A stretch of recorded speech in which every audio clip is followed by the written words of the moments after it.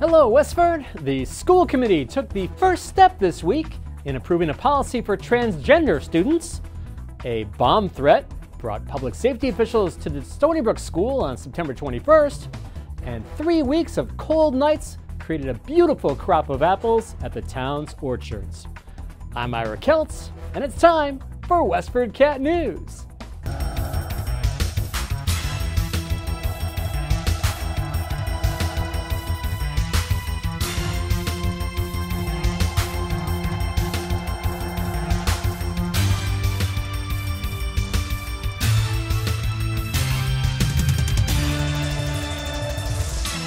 Before we get started, I'd like to remind you to subscribe to our free online daily news publication. Please visit westfordcatnews.org/newsletter to sign up. And if your civic or charitable organization has an event coming up, send your announcement to news@westfordcat.org. And now, the news. School committee members unanimously approved the first step in adopting a policy to accommodate transgender and gender nonconforming students at the town's public schools. Member Avery Adam gave a presentation outlining key terms used to refer to the students and noting that state law bans discrimination of transgender people in public bathrooms. In our policy, which is yet to be named, but in the new lettering it would be ACA 1, we identified key terminology, what gender expression is versus identity versus gender nonconforming, transgender, and then we went on to how schools and the staff and teachers would handle student transitions should it occur during school, privacy, records. Real important one that I read over and over was the use of pronouns, he, she, and they. And making things much more fluid for the students. Facilities, as we heard, bathrooms, locker rooms, those are the sort of things that our schools, I think, have already handled phenomenally. Athletics, what kind of phys ed and athletic programs students can participate in, and then a dress code to make sure that it is not gender bias, which I know had already come up when our policy in the handbook had come up. And I think one of the funniest ones that we identified was the graduation robes, and that was clearly gender-based, and we would like to look at that at some point. School committee members will revisit the policy again at their next meeting. A threatening message discovered inside the boys' bathroom at Stony Brook School on September 21st led to the building being searched from top to bottom and backpacks being checked the next day. The threat referenced a bomb, prompting a call to public safety officials. Fortunately, school was just ending, so only a few students and teachers remained in the building while the search went on. This is not a joking matter. We have to make sure that the building is secure. All of us take this very seriously, said Superintendent Everett V. Olson. No bomb was found inside the school, and Olson said the message was apparently a hoax. Handwriting samples are being checked, and footage from security cameras is being scrutinized. WestfordCAT will bring you updates as more develops. Here's News Director Joyce Polino Crane with a highlight from the selectmen's meeting. Thanks, Ira. Town engineer Paul Starratt gave an overview of something we all want to know more about, how the many roadway construction projects are going and when they'll be finished. Here's Starratt. Paul Starratt, town engineer. Yes, we do have multiple major infrastructure projects around town, which is good, especially since the state is paying for half of them. But it does create some transportation hassles for inconveniences for people. We are very aware of that, and we do honestly try to minimize that as much as possible. On Main Street, they're scheduled to start redepth paving, full depth paving, full depth reconstruction of the actual roadway, taking out the surface and grading it down. That should begin, if not the end of this week, then next week, and then following that, of course, will come the fine grading and the actual paving. So that's good and on schedule. that will be buttoned up at substantial completion by early in November. On Plain Road, we have made good progress out there on the sidewalk that will connect all of the Nabnasset, or most of the Nabnasset neighborhood south of the lake through to the Nabnasset School. That will be probably in the next 2 weeks completed. And then in the town center, which is probably the most visible to all of the commuters in Westford that pass through, we're working with the highway department to match up the complete streets projects with the town's own regular paving maintenance. So the good news is that early through October, things will get increasingly better, and then at the Tadmuck intersection, we know that they're expected to start paving on Thursday or Friday this week. If the grading is not ready, then Monday and Tuesday of the following week. So that will probably be the biggest relief of traffic congestion in the town. And then we'll be back at it next summer. Later in the meeting, selectmen voted unanimously to follow the recommendation of the 12 North Main Street Task Force and award the contract for the disposition of the building known as 12 North Main Street to Ewell Development Incorporated, and that would be subject to negotiation. Their decision came after hearing supportive comments from 2 Graniteville residents. I'm Nancy Bissell, and I'm at 11 North Main Street, and I look down on the mill daily.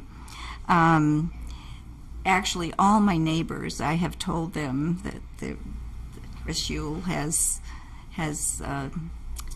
stated that he's interested, and everyone is very excited about it because of what he's done in Forge Village. It would be such an improvement over what is there now. Yeah, my only other thought, I mean, there's a lot of caveats in this response, and knowing the land, knowing the risks to hazmat, I appreciate there's a lot of risks. So I think it is right to go to a negotiation and work through the details, because there's a lot of details to work through here. Jane Calvin, 64 Broadway Street. I would strongly encourage you to help us work with Chris to move this forward. This is not necessarily the appropriate saying, but I think the devil you know is a lot better than the devil you don't know. And I think we're really fortunate to have someone local respond to this, and someone that cares about the area, knows people in the neighborhood. So I just feel like, even though there's lots of gaps, we all know there's lots of gaps in this, but I think we have something that's workable. And I'd really encourage us to go forward. 12 North Main Street is an abandoned, dilapidated mill building that was once part of the Abbott Mill. It's located in the Graniteville section. Ewell Development rehabilitated the Abbott Mill located on Pleasant Street in Forge Village. To watch the entire Selectmen's meeting, visit WestfordCAT.org. Back to you, Ira. Now for our feature of the week. Farmer Dave at the town-owned Hill Orchard is saying this year's crop of apples are the reddest he's ever seen. It's probably one of the most beautiful crops in years, he said. Farmer Dave, otherwise known as Dave Dumarsk, said 3 weeks of cold nights brought out the vivid colors. And while it's not a bumper crop in terms of quantity, there are plenty of apples available for picking, from Honey Crisps to Polo Reds. Apple pickings available weekends this fall from 10 a.m. to 5 p.m., and the orchard's located at 4 Hunt Road in Westford. The Westford League of Women Voters sponsored a panel discussion on September 27th entitled The Opioid Epidemic and Its Impact on Westford. Here's a highlight. And this is where I'd like to show you that Westford is actually not immune to this epidemic at all, and the epidemic is growing. In 2012 and 13, we did not have any deaths in town. 2014, we had 2. 2015, we did not have any. 16, we had 3. And in 2017, on my slide, I have 3 listed, but I just found out today through the chief that we actually recently had another one. So that number has now gone higher than 2016.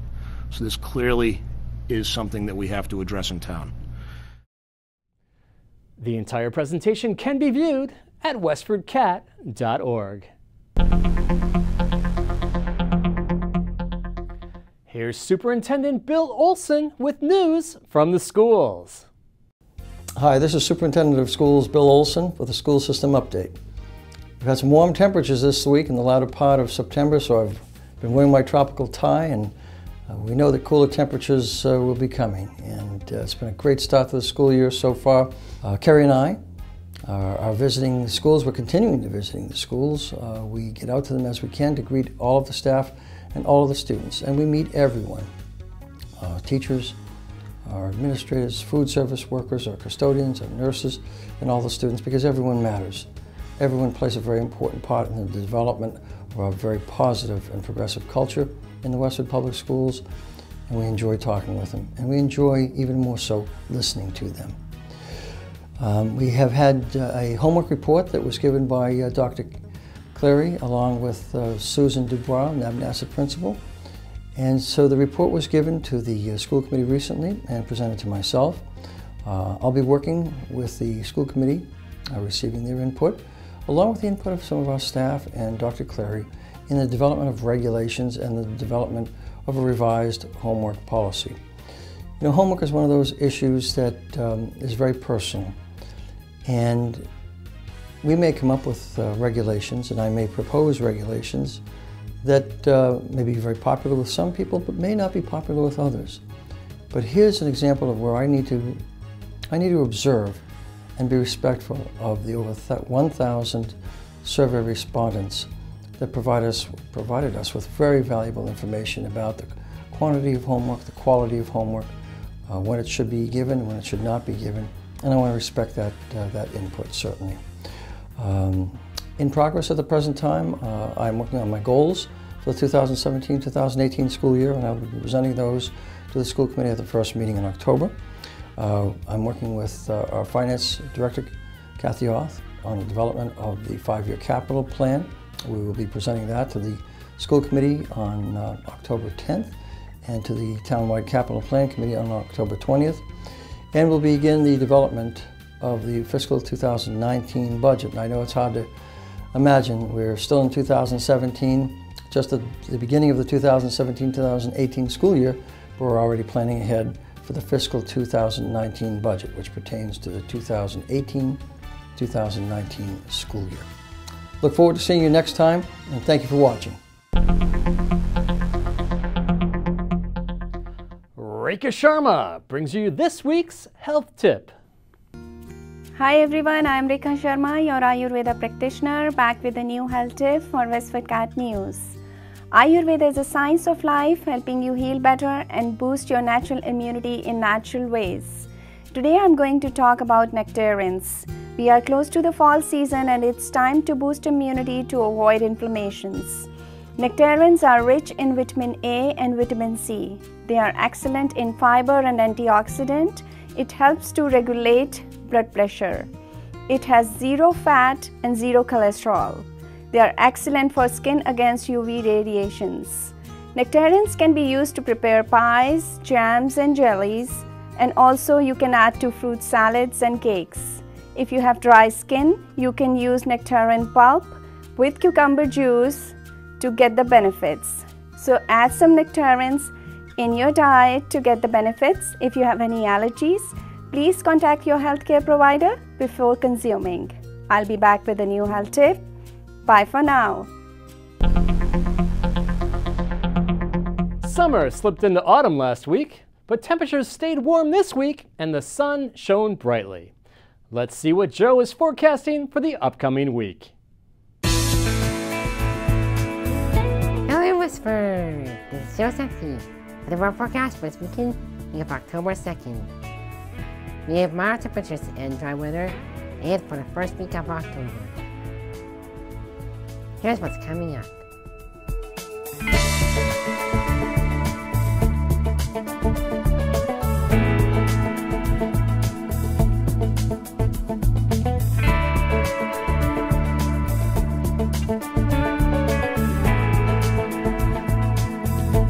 That was Western weather.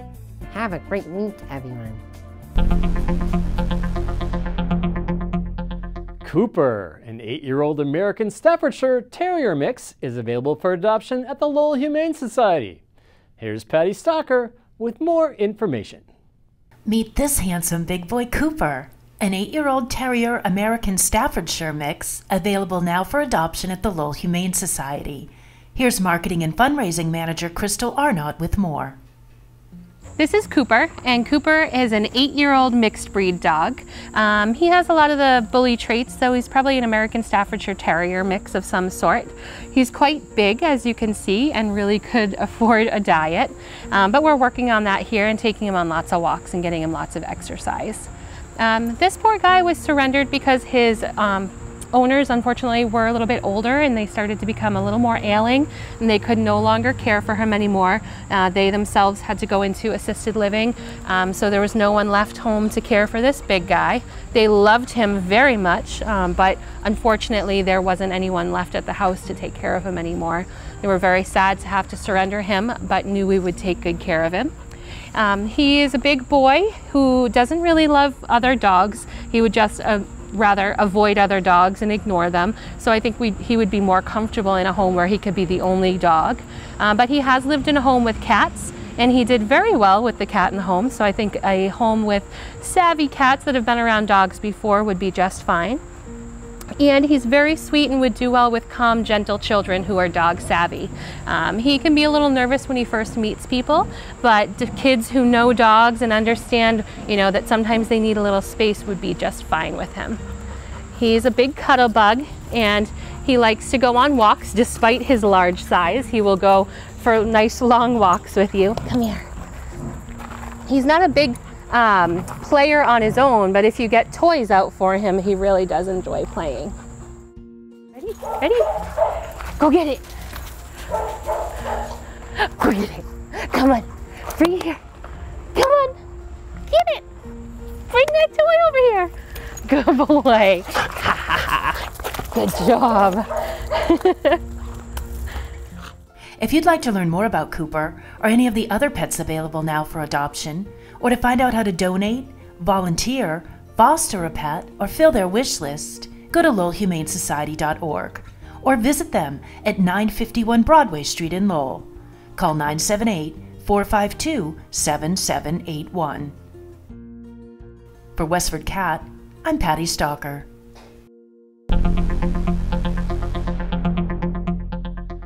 Here's our Marketing Outreach Director, Sarah Fletcher, with suggestions for things to do this week around Westford.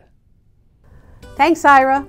The second annual Small Household Appliance Sale is taking place at the Cameron Senior Center from October 2nd to the 6th. Also on sale will be lamps and linens. Trudy's Boutique, featuring household decor and clothing, will be open. Hours of operation are 9 a.m. to 3 p.m. on Monday, October 2nd and Wednesday, October 4th. The sale will also take place from 9 a.m. to 8 p.m. on Tuesday, October 3rd and Thursday, October 5th. The event is sponsored by the Friends of the Cameron Senior Center. For more information, call 978-692-5523. Westford's lovable Scream Park, Witches Woods, is now open for the Halloween season from Thursdays to Sundays through October 31st. Purchase tickets, $37 each, online or at the door from 6:30 to 10:30 p.m. Hayrides start at 7 p.m. Witches Woods is located at 79 Powers Road. For more information, visit witcheswoods.com. The Fletcher Library is holding a book sale on Saturday, October 14th from 10 a.m. to 5 p.m. and a half-price sale on Sunday, October 15th from 2 to 4 p.m. A preview sale for Friends of the Library takes place on Friday, October 13th from 6:30 to 9 p.m. If you'd like to become a friend and get a sneak peek at the offerings, you'll find membership applications at the door that evening. The sale will include print and audiobooks, vinyl records, and DVDs. All proceeds benefit the library. The event is sponsored by the Friends. For more information, visit westfordlibrary.org. I'm Sarah Fletcher for Westford Cat News. Back to you, Ira. That's it for this week, Westford. We leave you with images of the town's beaches in these early days of autumn. We'll see you next week.